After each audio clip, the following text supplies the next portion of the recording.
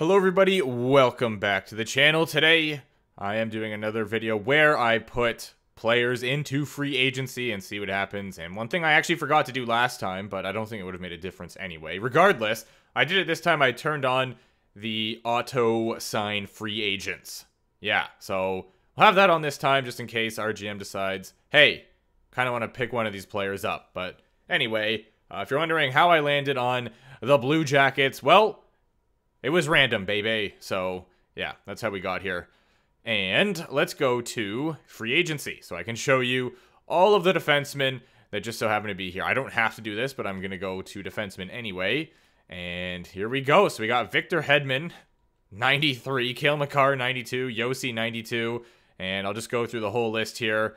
And obviously you're going to see like a noticeable drop-off when we get to the last player. Yeah, there you go. So that's how you can tell. Larson, 84, and then it drops right down to Sammy at 79. So that is it. And again, just explaining that if I did get a tie, then it was just whatever player was at the top of the list.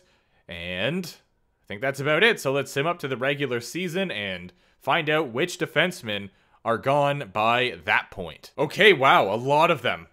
A lot of defensemen have been selected. Or wait, maybe it's because I'm... Ooh, maybe not. I do think that there was a fair amount, though. Like, 87 is the best here with Chabot. And obviously there were defensemen above that. So yeah, it looks like there was definitely a decent chunk taken. So I'm going to sim up again to the trade deadline, and then we'll find out where all these players ended up going. And if any more end up going. I don't think they will, though. Usually it's pretty much the preseason, and after that, nothing. But we'll find out. Well, it's about that time again. Time to view the lines. Chris Letang went to the Ducks. Arizona ended up getting Roman Josi. Okay, that's a solid pickup. Boston Bruins, they got Dougie. Okay, which is funny because that's where he was drafted. They also got Rasmus Anderson. So that is interesting. There we go. Charlie McAvoy went to Chicago. Colorado picks up Victor Hedman. Yeah, okay. Well, that's a pretty decent replacement there for Cale Makar. Nothing in LA. Nothing in LA. Quinn Hughes and John Carl. Oh my word. New Jersey is just hogging all of the defensemen. That is wild. They got Fox and Pietrangelo as their second pair. Hughes and Carlson on their first pair. This team has to be doing good. They have to be. There's no way that they're not.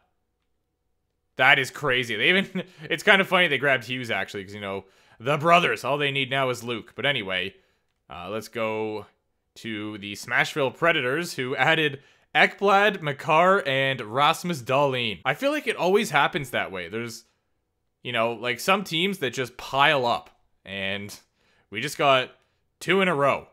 Anyway, moving on, Drew Doughty is now an Islander. Ottawa Senators added Miro and Zach Werenski. Morgan Riley headed to the newest franchise, the Seattle Kraken. Nope, no additions there. Oh, okay, never mind. They added Shea Weber. I almost missed that. I almost skipped right over that. Entering the deadline just for fun again. Roman Josi is on Arizona's block. Letang is on the Ducks block. Jones on the LA Kings. Same with Spurgeon. Actually, you know what? Did I miss? I don't remember seeing these guys. Did I miss LA or something? Was I not paying attention? Either way. Okay, they have Seth Jones and Spurgeon. Weber is on the block as well for the Capitals. All right. Interesting. I don't remember seeing LA. That's weird. Huh. Seth Jones and Athanasiou headed to Minnesota with a 5th in exchange for a 1st and Kalen Addison. All right. It's a pretty big trade. LA's actually not doing so hot, though. So, yeah, they have a record of 30, 30, and 6 at the moment. Actually, you know what else I didn't check? I didn't check our lines. I don't think we added anyone, though. Go to here. Did our auto GM add any defensemen?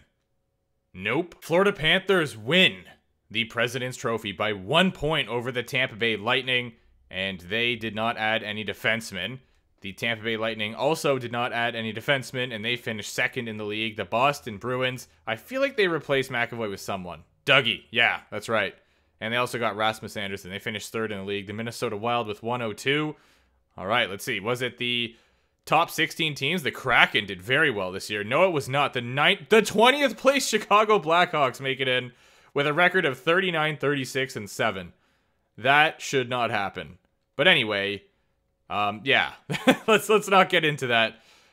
All right. Let's have a look at some player stats, shall we? Quinn Hughes put up 78 points for New Jersey, and Hamilton put up 72 for the Boston Bruins. That just felt weird. His name's Dougie. That is his actual name, all right? So, I don't know why I called him Hamilton. It just sounds wrong. Is there players that you guys have like that, where you just call them something, and then calling them by, you know, like either their other part of their name or whatever just feels weird? Because that's me with Dougie. I just can't call him Hamilton. It just feels wrong. OEL put up 63 with Vancouver.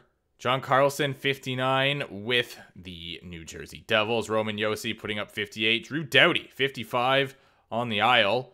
Fox with New Jersey putting up 55. Letang, 54 with the Ducks. Pietrangelo also with the New Jersey Devils. Look at this, man. Like, holy crap, are you kidding me? Out of the top 9, 4 of them are the New Jersey defensemen. If they didn't do good, I don't remember. Where'd they finish in the standings? I didn't really look.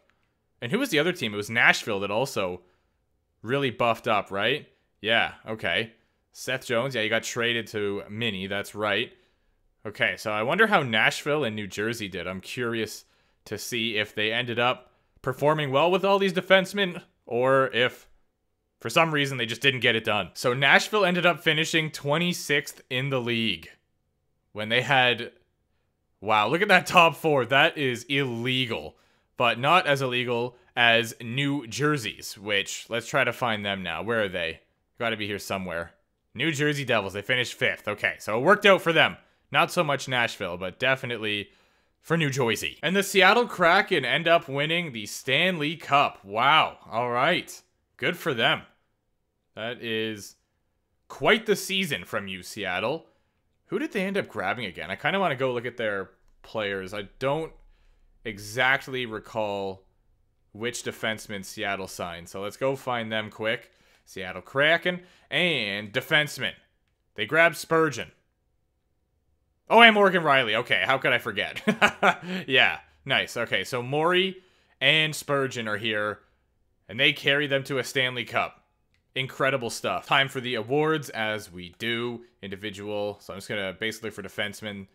Quinn Hughes with the Norris. All right. Raymond with the Calder. Attaboy. Keep it going here. No, that's normal. Different Spurgeon. Gets the Jack Adams there. And yeah, okay. So the only trophy for a moved defenseman was Quinn Hughes on New Jersey. Gets the Norris. Here's the final playoff tree, guys. Hopefully you enjoyed that video. If you did... I mean, you could like it if you want to. That'd be pretty sweet, but if not, then alright, I get you. But yeah, so if you have any other video ideas, leave them down below. And thank you for watching. Hope you're having a good day. I'll see you soon.